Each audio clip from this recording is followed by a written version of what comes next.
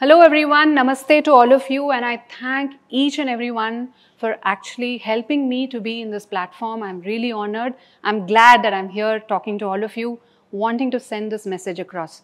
Today my topic is about how did I find my purpose and faith. More often than not, the problems that we have in our life, it's somewhere linked to the seed that is planted during our childhood.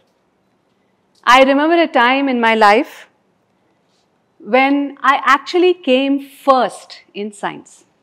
The reason I came first was because my science teacher added marks to the science mark sheet to let people know that I was better than the others. And she happened to be my mom. I remember feeling extremely embarrassed. In fact, it was very difficult for me to see eye to that friend of mine whom I knew was better than me in science. As a child, I did not feel good about this. What it did to me is I really felt inadequate, low on self-confidence, low on self-esteem, and not good enough. In fact, I would not be able to articulate things the way I would want to. And there's a story to that too. I remember that in the assembly, I had to recite a poem and I totally forgot. There was that sense of failure. What happened was marks became extremely important. Whatever that defined me, whether I was good or bad, was all linked to the amount of marks that I got. But the point is, it is not about my mom. Right? I've matured, I've really worked on myself. She's going through her own things in her life. It's not at all about her. It's basically the feelings, thoughts that I carried throughout my life. What happened was, I actually felt that I had betrayed someone, that friend of mine, and I felt guilty. The feeling was that of guilt.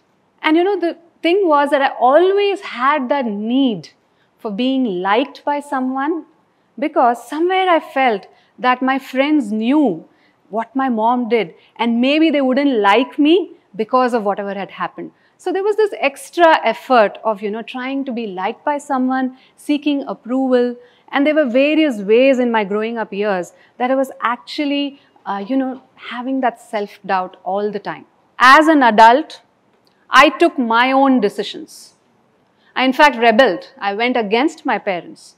I married out of caste. And one of the reasons why I married my husband was he is this epitome of integrity. Brutally honest to the level of irritating. But that's something I loved because I probably didn't see too much of that in my growing up years. And that's it. I went ahead with that decision. Today, of course, before that, as a woman, I've played many roles. Role of a mother, wife, corporate woman, entrepreneur today. And as an entrepreneur today, I have changed. I feel clear, I feel confident, I feel real, I feel simply genuine. Now, I run a company of my own and support a large community of women, and with the help of sort of learning from so many mentors, coaches and gurus, I've been able to influence their lives. Right from a single woman who came to me with 2 teenage daughters, who was looking for a purpose in life because she had lost her husband, to a lady who was living with her parents but had not divorced. They found their purpose, being with me, having coached them. I fuel a vision of helping women become happier and self-reliant. I've also authored a book on 21 days self-reliance challenge to help women become self-reliant. And in fact, the word self-reliant, I was really intrigued by this definition of Ralph Waldo Emerson, who said, self-reliance is the way of voicing your opinion irrespective of social norms. And that I really resonated with, and that's exactly why I put that in my vision. Okay, so this is of course the slide that you see previously was about what I am today. So this vision that I have has an emotional connection, and it's linked to the story that I was telling you just now. Of course, with the help of a lot of mentors and coaches that I got defined for myself. What I want to tell you is about my 5 S's. Because today I feel a lot at peace with myself. I don't really feel the need to be liked by others. I don't really seek that approval, whoever it may be. It doesn't really bother me. So what did I do? Because it's very difficult to let go of your past beliefs and, to become self-reliant. And I'm sure this my 5S model that I use for myself, it'll help not only me, that it is helpful, it'll help every woman who has that imposter syndrome.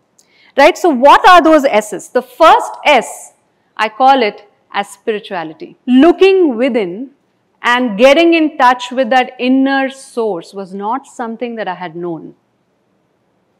I remember actually struggling with my illustrious career that I had, working, 12 hours a day as an HR professional in these MNCs. But to be able to balance that with my personal life and, the struggle that I had with my personal relationship and my husband, I remember crying entire night as to how am I going to do this? How am I going to balance this? And that's when I found my guru and I learned yoga and meditation. What this has helped me do is, it's calmed my senses and helped me keep that emotional balance. So spirituality. The second S, I call it as shameless sharing. And that's one of the reasons why I'm sharing my story today. What happened in my childhood obviously was not in my control. What's happening with me today is something that I want to share, and I want to share my personal experiences. And I feel every individual who's gone through those challenges in their lives should share it, so that, and more so if they've gone through those challenges, so that it makes a difference in people's lives. I feel it's bold to share. I'm not as bold enough. There's so much more to share in my life. So shameless sharing is the second S. The third S, I call it as simply genuine. I think I'm a very genuine person in that sense, and I've become like that more and more. As simple as going for a wedding. If it is that I prefer, that I don't want to go, I would rather say no rather than say yes and not go, right? And more than that, what's more important is being genuine with self. I've had those tough conversations with myself, honest conversations with myself. I've made notes, jotted those points down, those bottled up feelings I had with myself of the past. And I've really, dealt with it to become more self-reliant. And therefore, the need to be liked and, the extra expectation from others is not there anymore. So simply genuine is third S. The fourth S is serve with my heart. A lot of them tell me, Preetha, you're totally heart. And yes, I am. If I have to make a choice between logic and kindness, I always go for kindness, because kindness, I believe, wins. Why? Because when you are kind and when you make a lot of mistakes, people forgive you. I make a lot of mistakes because I serve with my heart and people forgive me. And what I've also realized is, when you start doing this more and more, you're actually supported by grace. And grace helps you to improve on a day-to-day basis rather than like push yourself to that extreme. And that's the reason why I feel this really worked for me. The fifth and the final S is sincerity towards action. People call it commitment towards action. It's the very same thing. The definition is, whatever goal that you have every day, whether you like it or not, if you are sincere about the action and the task that you've told that you'll do for yourself, then step by step, you go reach your goal, you become closer to your goal. And especially if you act sincerely with your heart, whatever you do, it doesn't matter. You just feel so fulfilled. So I wrote my goals down. I found its purpose with the help of my mentors and coaches. It was not a one-day exercise. It was a lot of sessions through which, it was linked to the story of mine, right? And then here's where I am doing what I really love doing and reaching to the, goal that I've really made for myself. So the question that I have for all of you, each one of you, is what is your purpose? What are you doing? Why are you doing what you're doing? Because the reason you need to find this out is you need to sit down, dig within, find out what is that brain wiring that you need to change, what is that area that you need to heal in your life. It takes time and effort to do that. But once you do this, you just are in it, wanting to reach your goal without any effort, though there is effort, right? So this is something you definitely need to question yourself. And my final question may sound stupid, but quite deep as to, are we dead or alive? What do you think? I think I'm alive.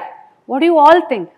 I'm sure all of you are alive. Whatever age that you are in, if you are alive, what it means is that there is a purpose for your life, and that is the reason you're alive. I tell my parents this. My father is 86, my mother is 79, going through a lot of challenges. They are alive, they have a purpose, they still need to be at it. So the point is, let's sit, write our goals down, find our purpose, and with that sincerity and commitment towards action, we definitely can reach our goal. Thank you so much. Namaste. And thank you so much for giving this platform to spread this idea of finding your faith to the international audience and everyone in the world listening to this. Find your purpose and faith. Thank you so much.